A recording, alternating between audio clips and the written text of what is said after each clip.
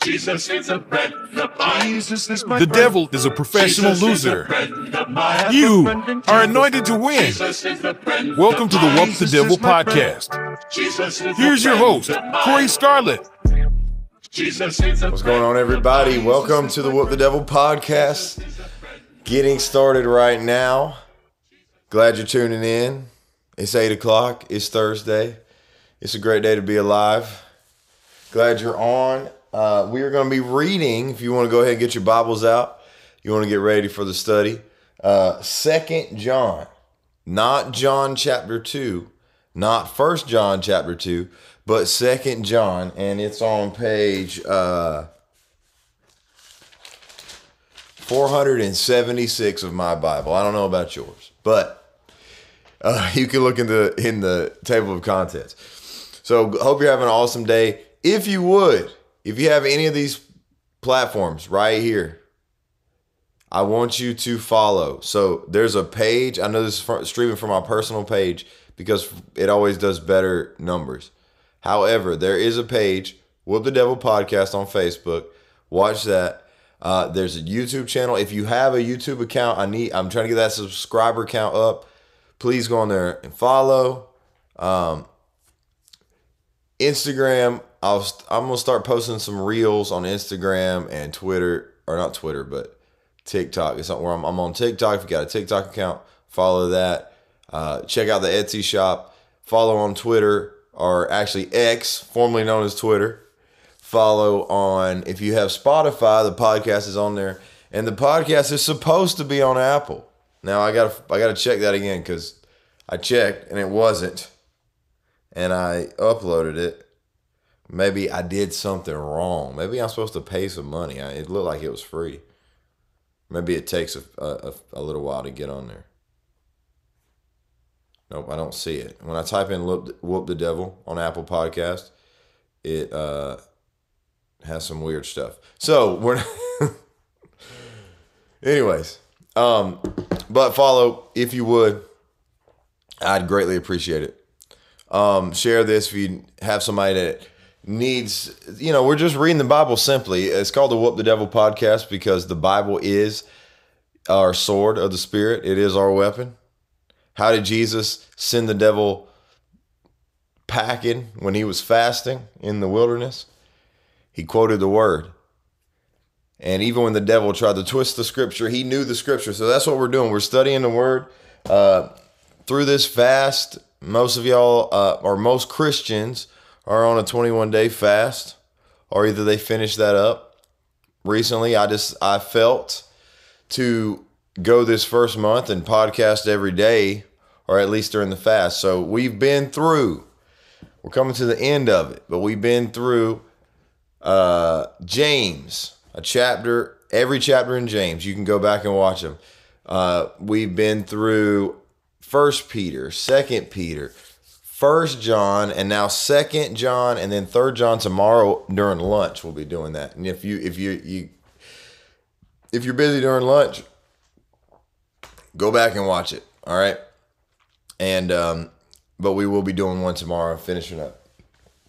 Now let's get into it. 2 John has some interesting stuff.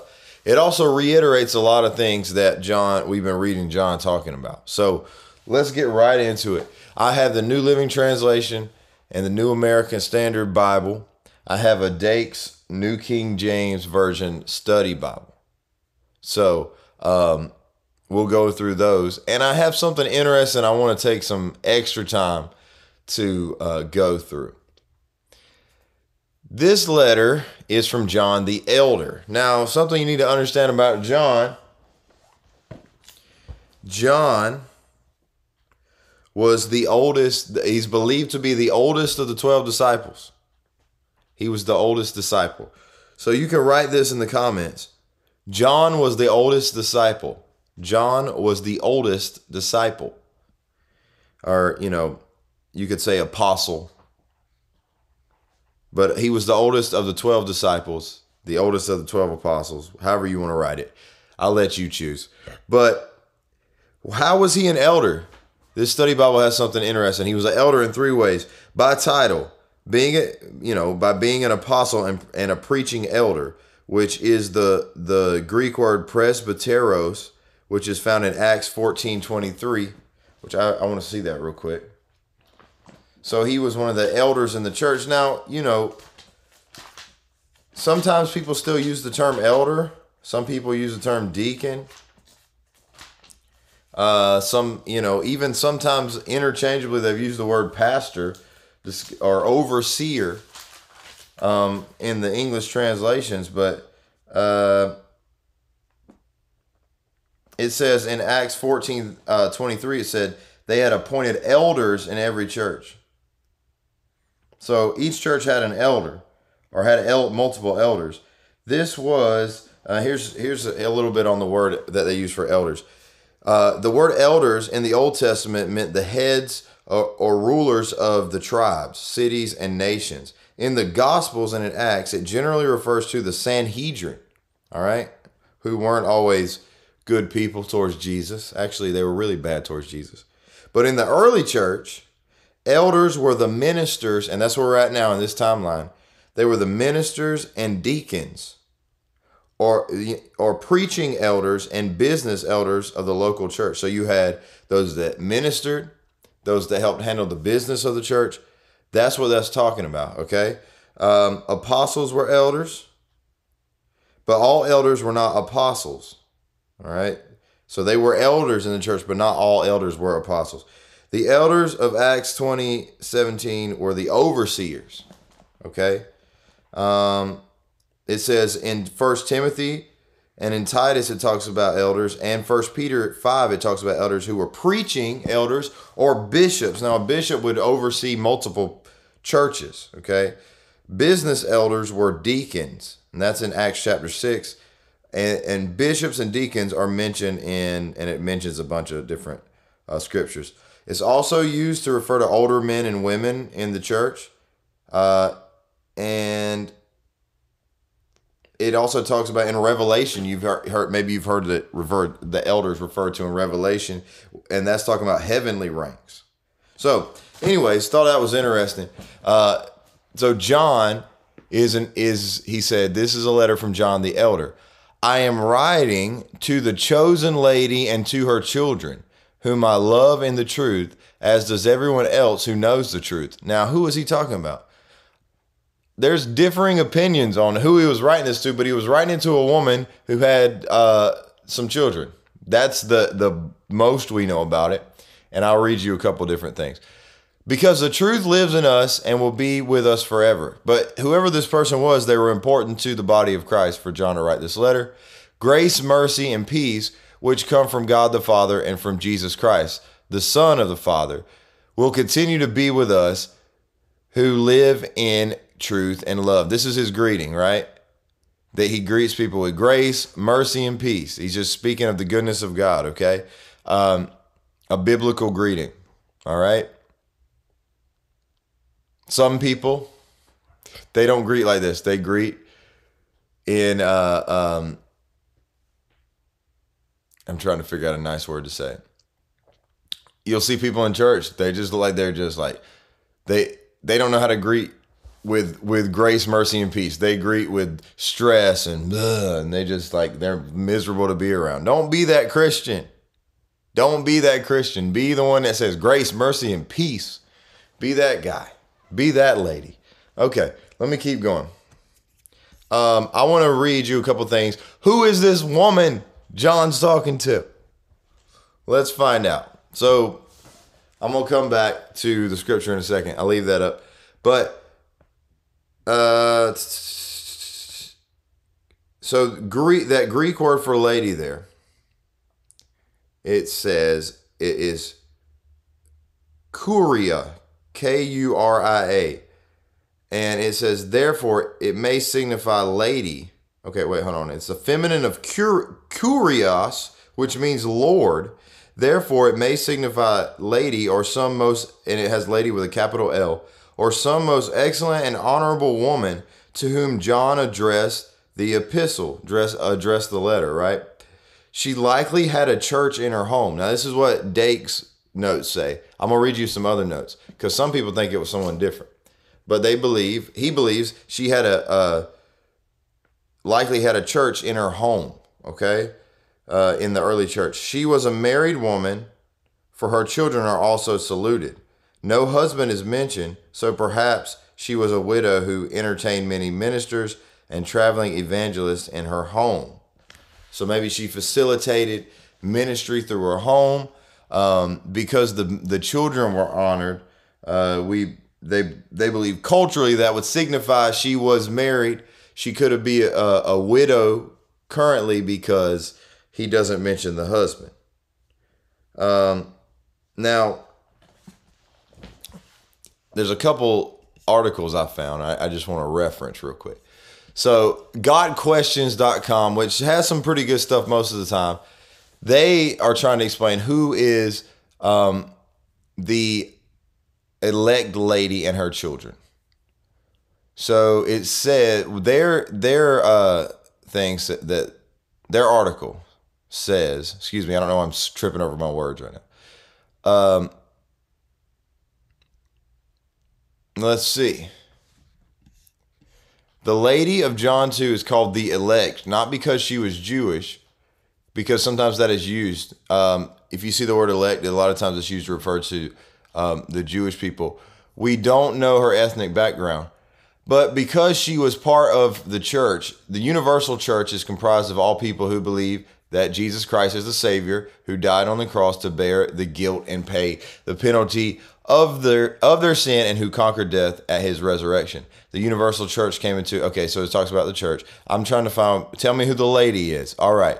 John calls the lady in 2 John the elect because she believed in Jesus Christ and was therefore saved. She was a member of the universal church. Okay, they're explaining, was she a Jew because she was referenced as the elect. Some interpreters see the lady not as an individual, but as a symbol of the church as a whole, or of the local body of believers, but that interpretation makes it difficult to explain who her children are. It is better to view this lady as an unnamed friend of John who had actual children who were serving the Lord.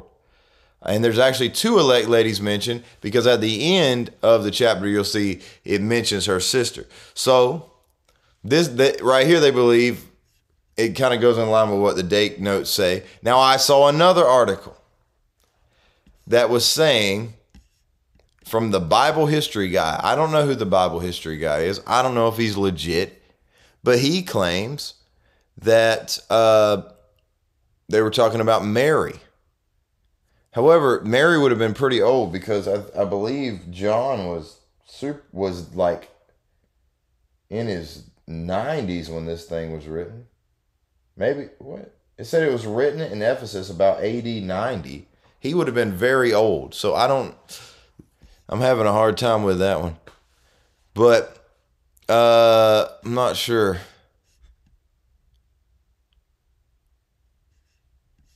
I'm not going to read that. He's talking to a lady. We'll put it that way. He's talking to a lady, a good Christian lady. Nothing going on here, John. Nothing wrong going on here. Like John's trying to holler at this lady. Okay, he's commending this lady, and we know she's a blessing to the church. That's all. That's basically what we know. All right. Here's what he tells her, and it applies to us. This is not just in context. He was talking to one lady. No, this is the thing about the Bible. Understand, in context, we can all take. You read things in context, but it's written. It's a personal letter from God to you. Okay, the Bible speaks to everybody that reads it. So you can take things from this. It's not just for that one lady. And it gets on my nerves because people will pull the context card in Scripture all the time when they don't want it to apply to them, and it's ridiculous. But all right, let me keep going. I'm on a strange rant. Okay, how happy I was to meet some of your children and find them living according to the truth, just as the Father commanded. All right, so John was happy to see these guys, these young people, maybe people he ministered to when they were kids, and then they were grown, and it just brought joy. Let me. I want you to write something in the comments, but I'm trying to figure out how to say it. There is let's see. There is an uncomparable joy to seeing someone that you invested in, that you discipled, grow up and be, especially when it comes to children, see them mature in the faith. Write this in the comments, right? There is a special joy in seeing children grow up serving God. There is a special joy in seeing children grow up to serve God. Now, maybe there's people on here, you've had your children do the same thing. There's nothing like it. For me as a youth pastor, there's certain kids that I was like, man, I don't know if they're getting what I'm saying, like from years ago. And then they're adults now. And I'm like, wow, they're doing well. There's ones here in Clewiston. There's ones that I'm sure you parents, like, I see Jessica on here, got some great girls there. She's doing a great job.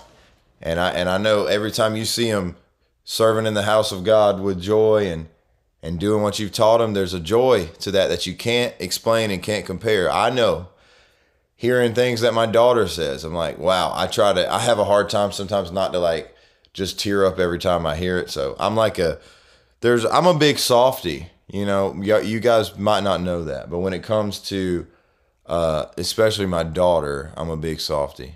All right. So sometimes I try not to, I try real hard not to like tear up every time something like that happens, but there's a joy and it's awesome. I can tell you right now, just from like, not even my own children, but, from a person I invested in when they were a kid, and you see them grow up and they're doing the things of God. It's awesome. So,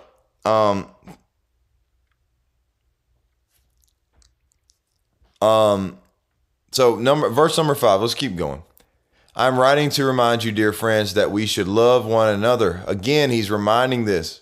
Y'all better be loving each other. You've seen the last book that he wrote, the last letter he wrote, 1 John. There was a lot about loving each other.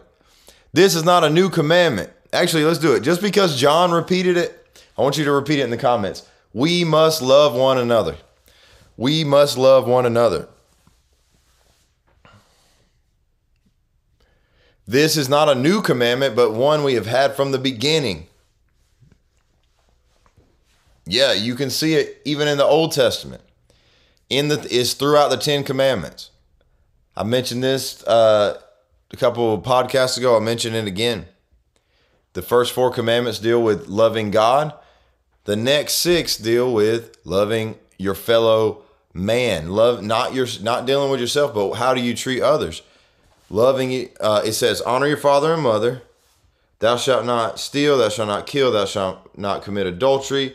Thou shalt not bear false witness against thy neighbor. Thou shalt not covet. And all those have to deal with not you and not even directly to God, though it is showing honor to God when you do it. It's showing that you love God when you do it, but it's dealing with others.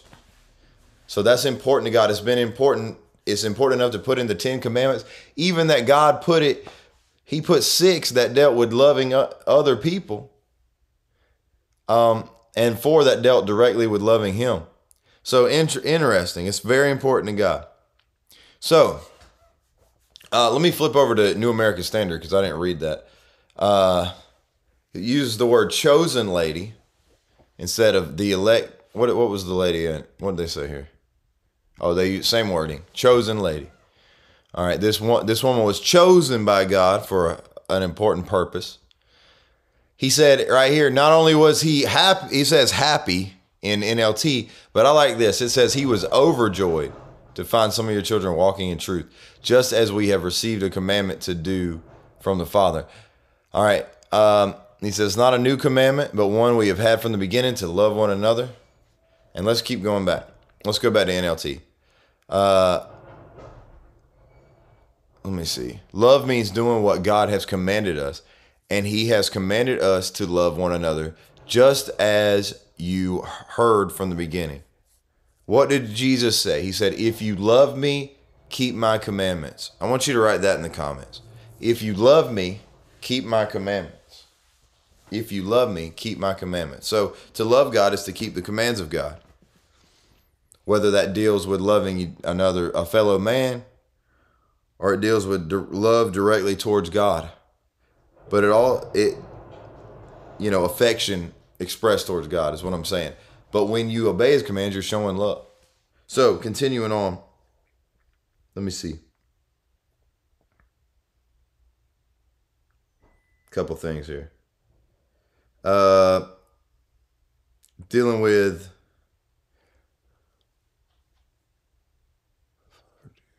okay.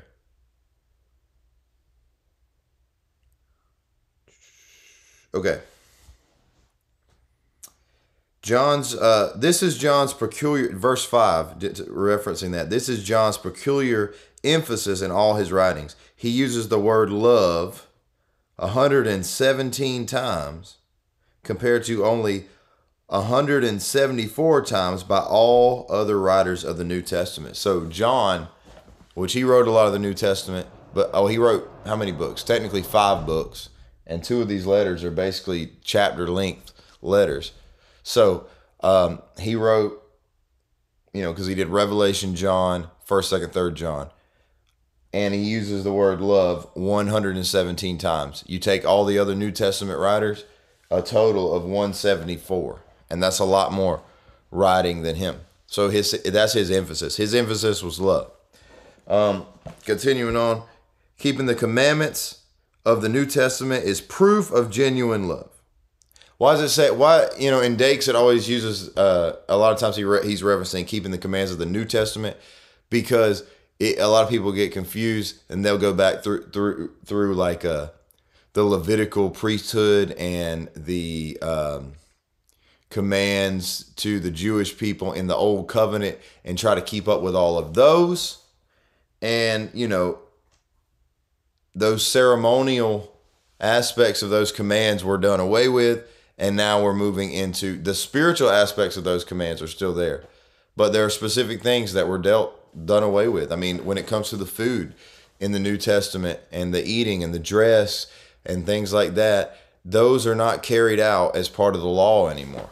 However, we still keep the 10 Commandments.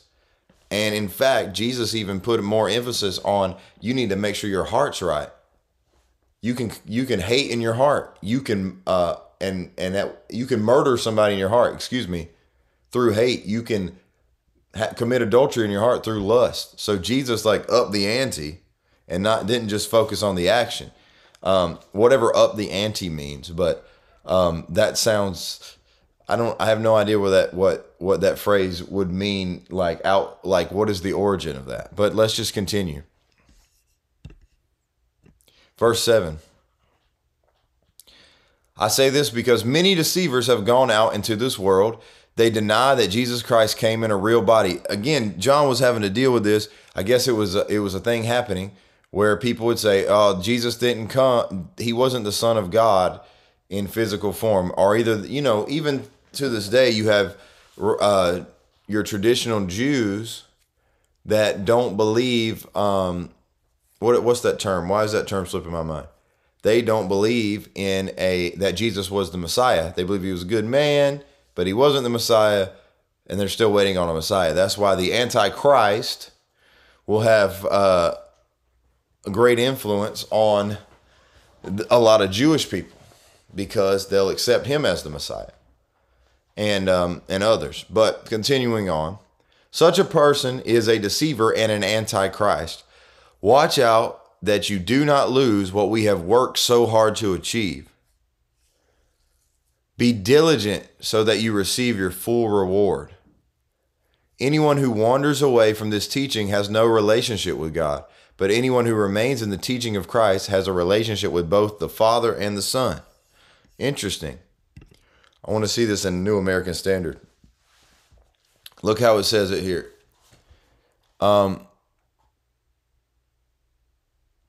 It says, those who do not acknowledge, in verse 7, Jesus Christ is as coming in the flesh. This is the deceiver and the Antichrist. Verse 8 says, watch yourselves. Write that in the comments. I must watch myself. I must watch myself. That's a keeping a watch over your life. The Bible says, guard your heart, for out of it flow the issues of life. New Living Translation says it determines the course of your life. Be sober, be vigilant, because the devil prowls around like a roaring lion, seeking whom he may devour. We must keep watch. We must stay on guard, so that you do not lose what you have accomplished, but that you may receive a full reward. Anyone who goes too far and does not remain in the teaching of Christ does not have God. The one who remains in the teaching has both the Father and the Son. And if anyone, this is the next part here, if anyone comes to you and does not bring this teaching, do not receive them into your house, and do not give him a greeting. All right, this is like, don't associate with this person. For the one who gives him a greeting participates in his evil deeds. All right, so he was saying, don't deal with these people that would teach something other than that. I mean, this gives you permission not to answer the door for Jehovah's Witnesses. I think it makes a strong doctrinal case, strong biblical case for that. Let me stop. I mean, it kind of does, honestly. But I want to look at this. It said in verse 8, watch out that you do not lose what we have worked so hard to achieve. We must, I was just talking with someone about this. I won't get into specific details, but I was talking about how, things have in the church world have changed for whatever reason. A lot of people have gotten away from, I'd call it old school Pentecostal stuff, such as laying on of hands, speaking in tongues, baptism of the Holy Spirit, fire-filled services, and they almost like, here's the thing about it. I understand if you're in a denomination that does not participate in those things, that's fine. You've never done that. Why change anything now? You know what I'm saying? Like, I'm not talking about that, but I'm talking about there are churches that have literally built their foundation on the move of the Spirit, the gifts of the Spirit, laying on of hands, being different in the sense that they believed what people call the full gospel, or it was a full gospel church, charismatic, Pentecostal, whatever you want to call it, kind of church that had, a fire to it and had all those things. And then the churches they grew from that. Then all of a sudden they want to be cool, or they want to be trendy. So they've changed the way they preach. They preach like almost like it's my pastor says it's a TED talk, and it has no passion behind it. It's just like a nice little speech that piques your brain, and people go, yeah, that's good. That's the kind of stuff they do. But nobody really leaves like, there's no anointing in it. It's just like mental gym, like it's tickling your brain. Like it's not speaking to your spirit. It's just playing with your mind. And it's people have moved to that where it's like, I want to dress cool. I want to be tame. I don't want to scare anybody off. Almost like if the Holy Spirit and Jesus, like I don't want to scare any new people off from church. So we'll keep the Holy Spirit in a back room, as if the Holy Spirit and Jesus actually fight against each other. And that, if we just preach Jesus and the gospel, and we leave like the move of the Spirit out, we'll get more people saved, because if we have the move of the Spirit, that'll scare people. Tickle me, Elmo preaching. It'll scare people. So they put the Holy Spirit, they save it for special nights, maybe prayer meeting, maybe a revival meeting, but definitely not on a Sunday morning where we have a lot of visitors. No, we might scare them away. But we understand that the Holy Spirit, first of all, he works in unity with Jesus. No one comes to faith without even the Holy Spirit drawing them in and convicting them. No one gets saved without the Holy Spirit. However, people just want that little part of the Holy Spirit, and they don't want to open it up to everything the Spirit has, the gifts of the Spirit. I'm telling you, somebody gets out of a wheelchair, somebody gets healed, somebody gets a word of knowledge, somebody gets gives a prophetic word that comes true, people will turn to Christ. Like that is more evangelistic than that'll bring people in. That'll bring people into a church building. That'll change the world. But we can't, people hide that stuff and they forget. They want to change and get away from the foundational things that got the church to a certain level. You see churches all across, especially America. And I'm not really familiar with, actually, in a lot of these westernized countries, right? The modern countries, that their whole platform was built on moves of the Spirit, passionate worship, and strong emphasis on the word, strong emphasis on the Spirit moving, strong emphasis on the gifts of healing and faith and miracles, signs and wonders, tongues, all those things. Build your whole platform on that. Your church grows because of that. And then because we start bringing young people in who, sometimes they're handed a platform because of seniority or nepotism. They're in the family, or they just seem cool. So we hired this guy, but he don't have the same vision, and he comes in and they try to tame everything down, and they forget the reason why you're standing on the platform you're standing on is because of some people that got on fire for God and let the Spirit move with no restraints. Now, and people forget. So going back to this verse, it says, it says in verse 8, watch out so you do not lose what we have worked so hard to achieve.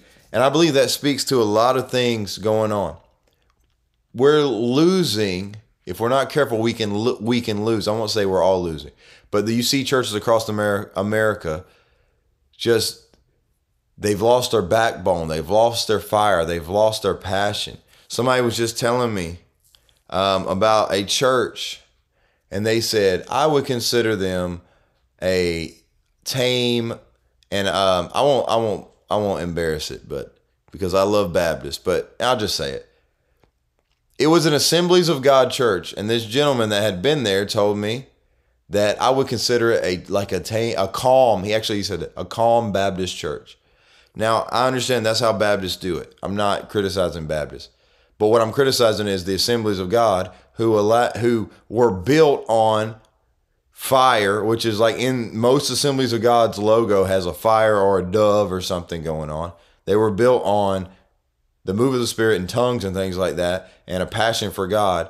But I was told they were being compared to a calm Baptist church.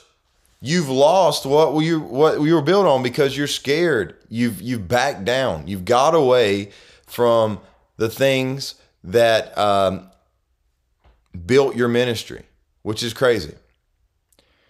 And it says, be diligent so that you receive your full reward. Now, let me see if there's any notes on that. Again, when it talked about the deceivers, let me go back to verse 7. It talks about an antichrist or a deceiver there. Deceiving spirits and deceivers denied the incarnation of Christ. Today, they are denying the bodily, fleshly resurrection of Jesus as well as the incarnation. I mean, some churches teach that. They deny these things. But without that, you're not a Christian church, without the resurrection. Write that in the comments. Without the death, burial, and resurrection of Jesus, you're not a Christian church. Without the death, burial, and resurrection of Jesus, you're not a Christian church. If you don't teach that, if you leave any of that out, you're not a Christian church. If you said he came and he taught and he was a good man, that's what the Muslims say. If you said he died, but he didn't really truly rise again, that was just a vision that the disciples saw, but it didn't happen, you're not a Christian church. If you said it's not literal and it's all aspects of it were figurative and word pictures, you're not a Christian church. This is And most people would tell you they believe this. Most people that say they're Christians, but there are churches out there, and you'll see them. You got to get into what they believe. If they don't believe that, they're not Christian. So it says Jesus Christ coming in the flesh, proving that it refers to his bodily resurrection and his coming again to earth in the flesh. Write this. He was raised to life in the flesh, and he's coming back in the flesh. A lot of people think Jesus, that they miss the return of Christ as like he's coming back as a spiritual being. Jesus is literally going to come back physically to the earth. And yes, when you read about him riding on the white horse with a sword coming out of his mouth and flames in his eyes, slaying the Antichrist and his armies, I mean, there's a spiritual power on that, but you need to understand, he's coming back physically, and he's going to reign on this earth in his glorified body for 1,000 years.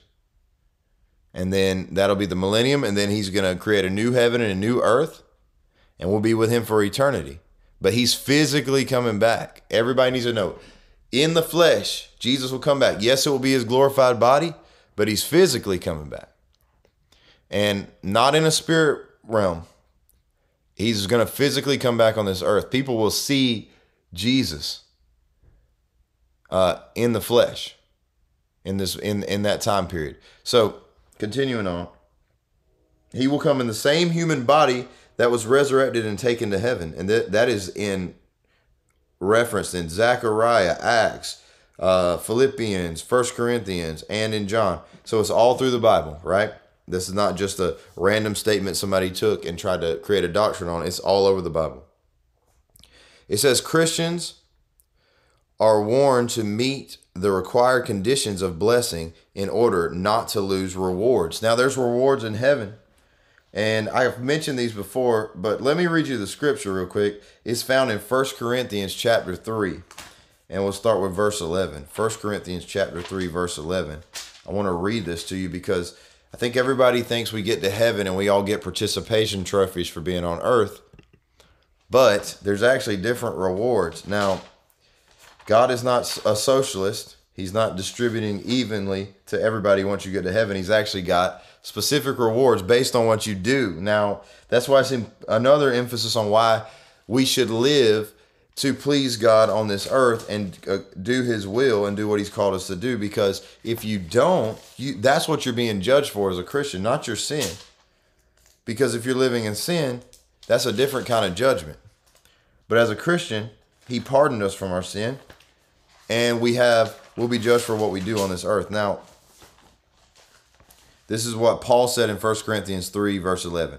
For no other foundation can anyone lay than that which is laid, which is Jesus Christ. Now, if anyone builds on this foundation with gold, silver, precious stones, wood, hay, straw, each one's work will become clear. For the day, talking about the day of the Lord, will declare it, because it will be revealed by fire, and the fire will test each one's work of what sort it is. They sing that song, Refiner. I want to be tried by fire, purified. You take whatever you desire. Lord, here's my life. It's talking about being tried by fire is I want my works on this earth, my actions in pleasing you, the things I've accomplished and the things I've done, my life, to be tested by fire, and what comes out on the other side to be pure. So you can build your house with precious things, build your life on precious.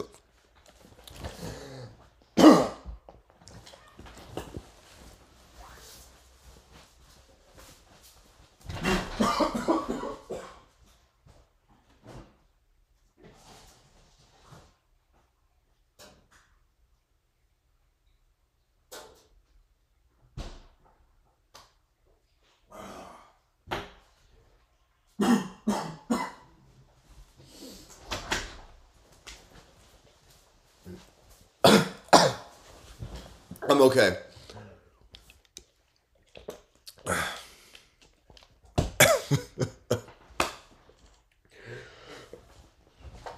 My throat got so dry. Hold on, guys. Give me a second.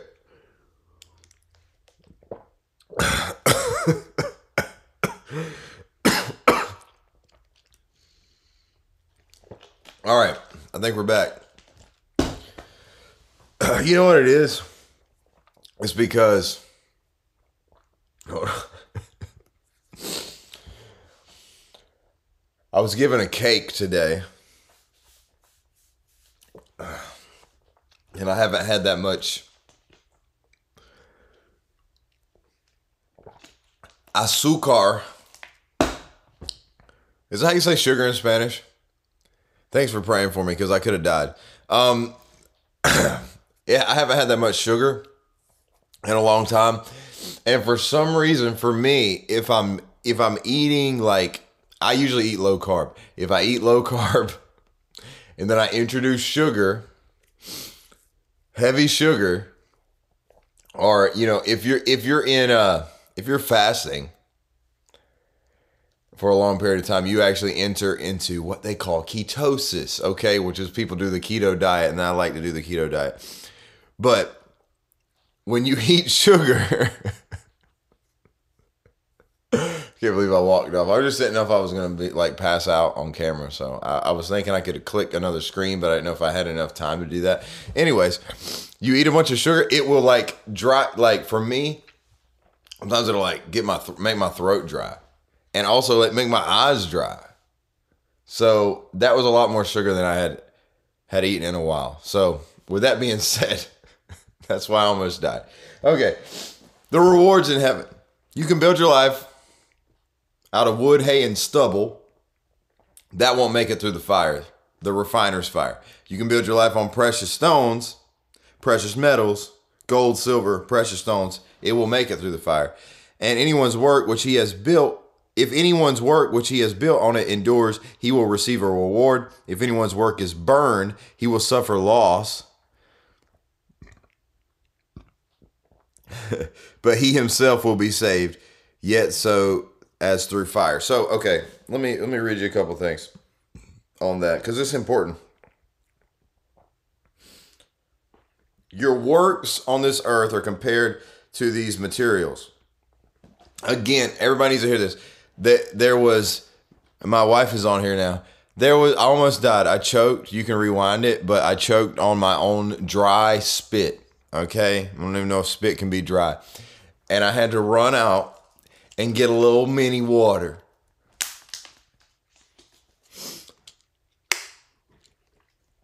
That's why people are laughing at me right now. Okay? All right. But we're talking about your works, your reward. What are you doing? It's a little bit late. You're on a delay. She's giving me, I got one. The internet delay is so bad I could have died. She would have been. She came down here to save me. All right. That's why y'all's comments are a little bit delayed. Anyways, man, okay, let's get to the serious stuff here. I can't. Your works on this earth are compared to these materials. Some become, and okay, what I was saying, your works don't save you. The Bible's clear about that. And people say this is, the way I'm preaching right now might be a works-based gospel. It's not a works-based gospel. The gospel is the message of the saving grace of Jesus, what he did on the cross, okay? That's the gospel. This is the New Testament believer's daily walk. This is what I'm talking about. And I'm talking about eternal rewards. All right? That's what I'm talking about. So, it's not, this is, you know, if you feel like I'm preaching a works-based teaching here, yes, this is talking about works. Your works are compared to these materials. Some become pure in the fire and others are completely burned up by fire. Fire will test every man's works.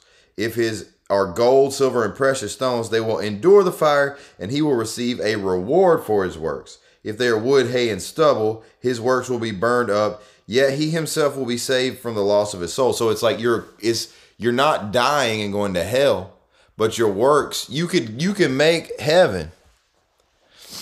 You can make heaven and have what you did for God on earth be burned away because it was against his will.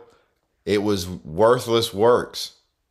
So I want to be in the center of the will of God. Write that in the comments. I want to be in the center of God's perfect will. I want to be in the center of God's perfect will. Now, that was talking about for believers. Okay?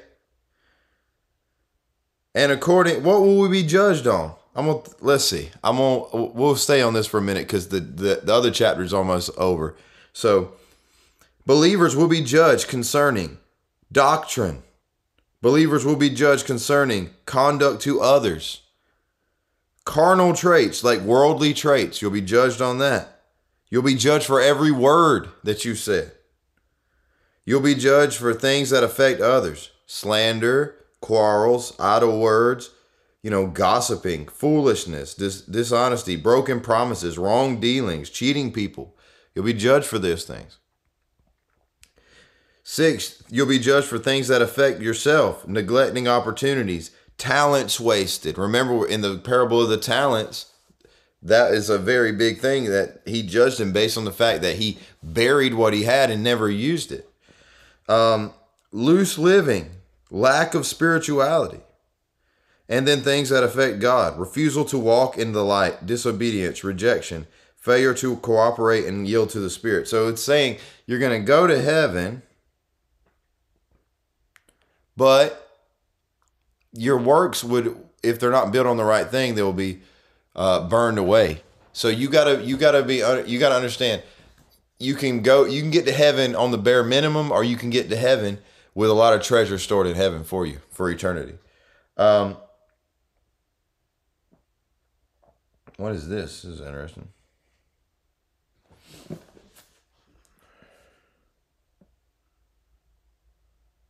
Okay. A man will suffer loss if his works are burned, or not suffer loss if they are not burned.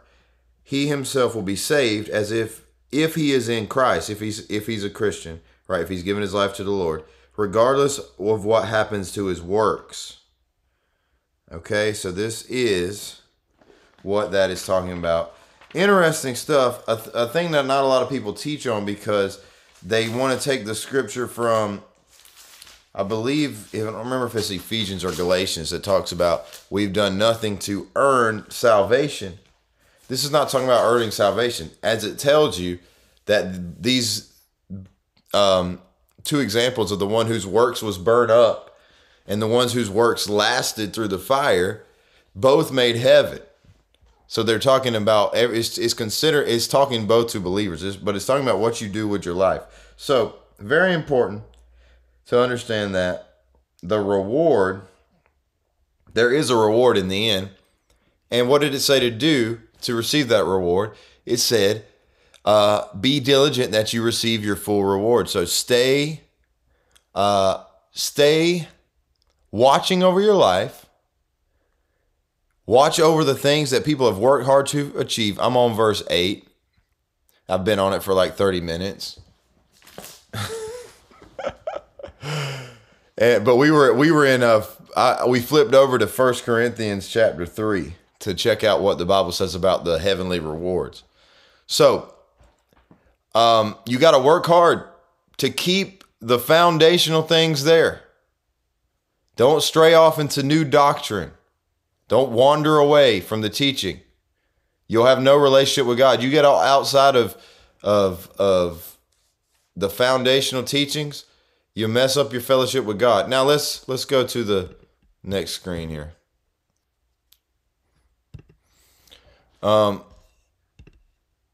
If anyone comes to your meeting and does not teach the truth about Christ, don't invite that person into your home or give any kind of encouragement. Anyone who encourages such people become a partner in their evil works. So, we lost about 5 minutes of this broadcast with a dry cough. A note on verse 9: anyone who sins and does not remain in the truth does not have God. Anyone who does not sin and who remains in the truth have both the Father and the Son. This warns of the possibility of backsliding and losing rewards in verse 8, as well as losing God in Christ. So, keeping a watch over your life, being diligent, being careful with how you live. Those things matter. Understand that there's an eternal reward that we need be diligent about receiving. Now, let's see here. If anyone poses as an apostle or Christian teacher, talking about verse 10 here, and does not teach the true doctrine of Christ, the incarnation, that means Jesus came in the flesh, the death, the burial, and the bodily resurrection of Jesus Christ, do not receive him or give him entertainment in your home. And then this is what I was saying earlier. You missed a really good joke. I'm talking to my wife. This is, biblical grounds potentially for ignoring Jehovah's Witnesses when they knock on your door.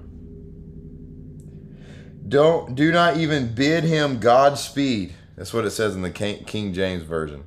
If you do, you are a partaker in his evil deeds and will be punished with him for the same sins. This is mostly talking about somebody coming in, a false preacher, you allowing as, he's talking to a church leader who was a woman, by the way. Fun fact for all the women preacher / church leader / board member haters. John wrote a whole letter to a woman who was a church leader.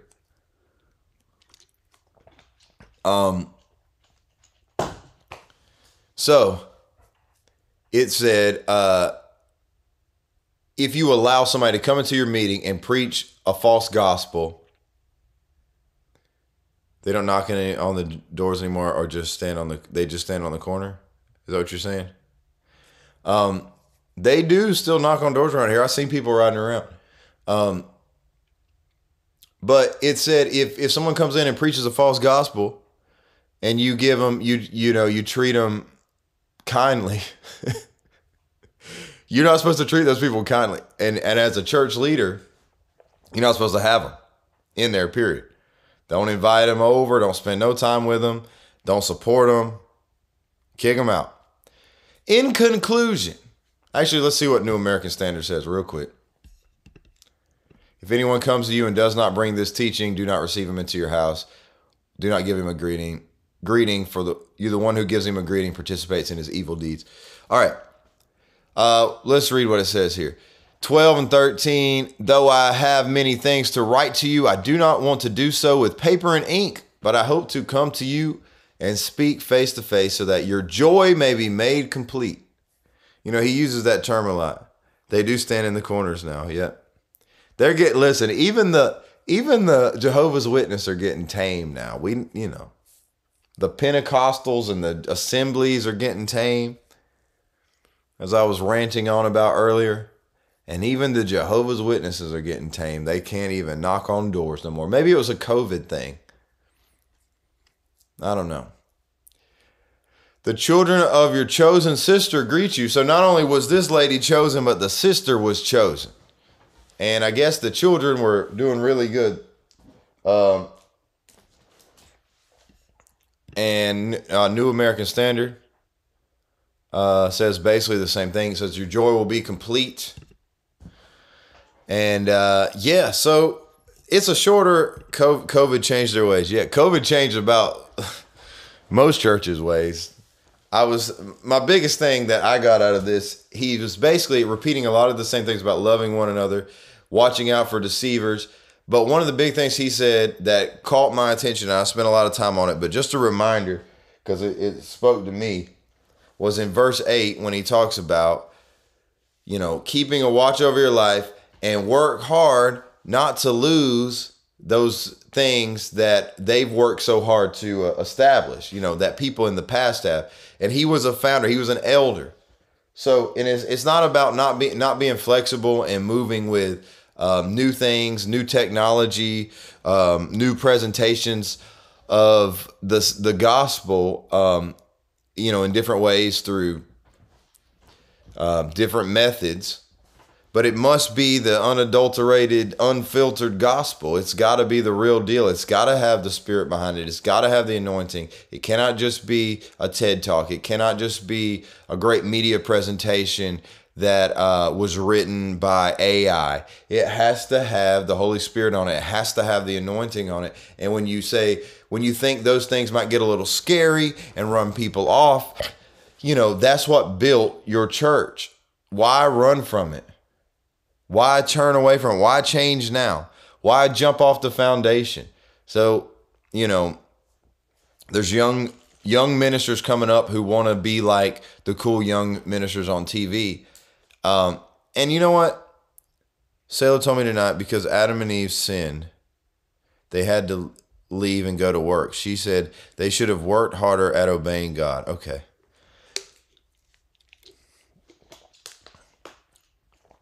All right, I was going on my rant. Young preachers, young ministers coming up that want to just be you want to mimic Michael Todd, Stephen Furtick, some youth pastor you found. That's what you want to do. And I don't know much about those ministries. I'm gonna be honest with you. I actually listen to some old school people. I listen to Firefield people. I listen to proven people. I listen to people that minister and not just give speeches. And I'm not saying that's what they do, but that's all I see on the internet.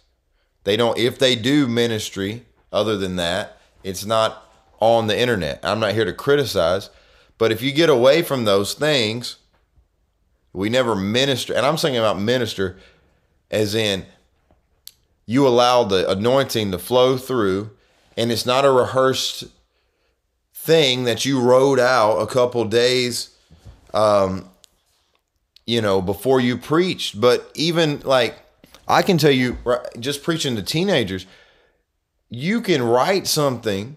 If you're yielded to the Holy Spirit, you can write some notes. But when you get in the room with the people and their spirits, sometimes you feel a completely different thing, or you hit something.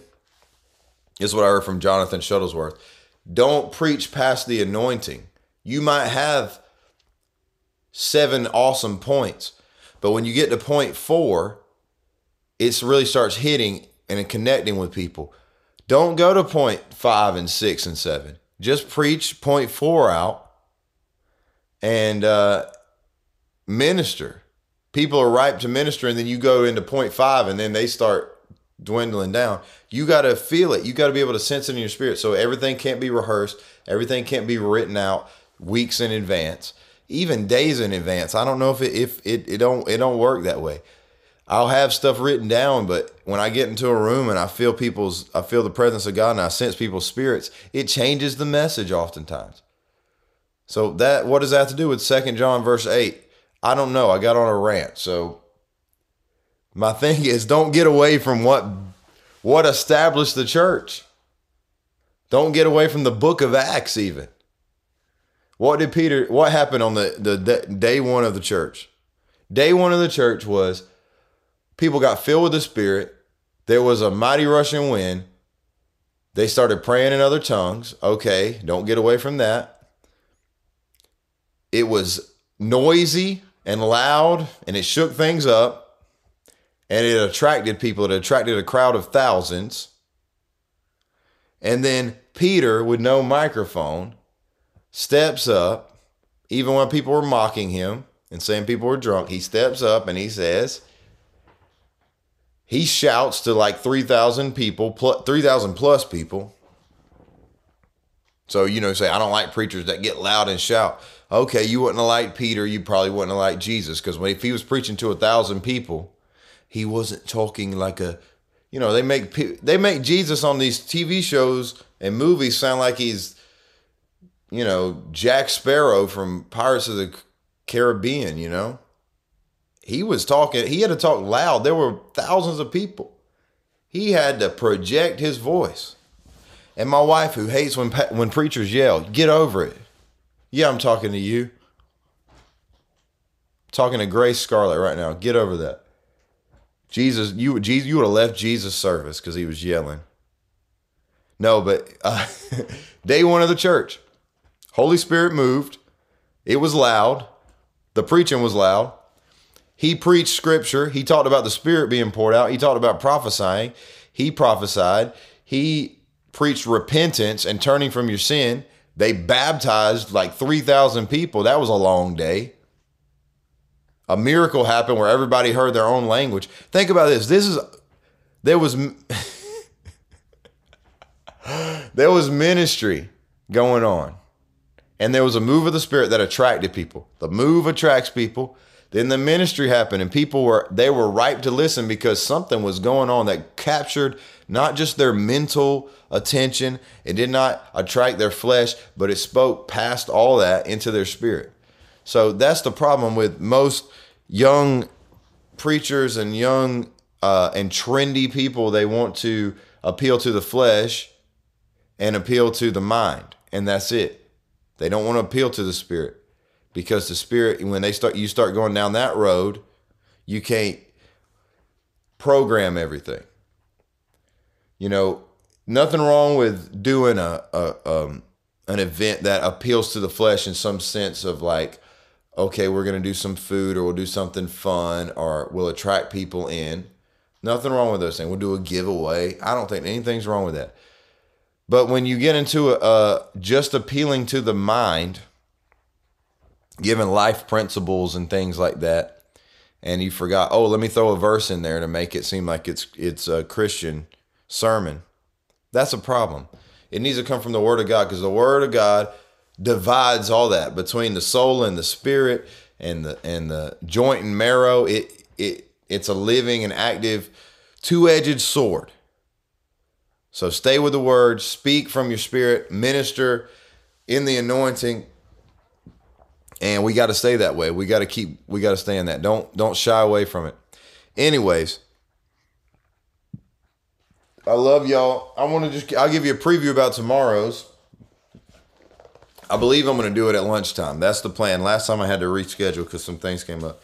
But you get into the third epistle of John, and which we'll do tomorrow at 12.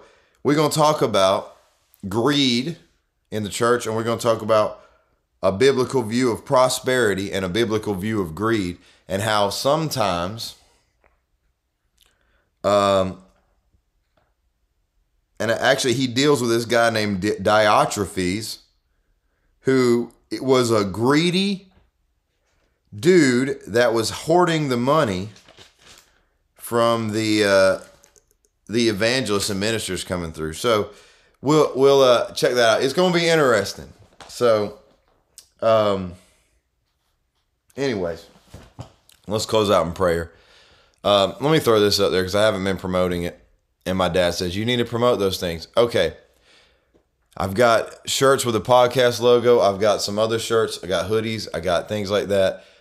You can support the podcast by doing that. I'm trying to upgrade stuff, upgrade cameras, upgrade the set instead of it just being like I'm being interrogated, or something like that. Whatever you think this vibe is right now. But also, you can just, if you want to give towards it, you can. Or you can buy, if you want to get a support by buying some of this merch, you can do that too.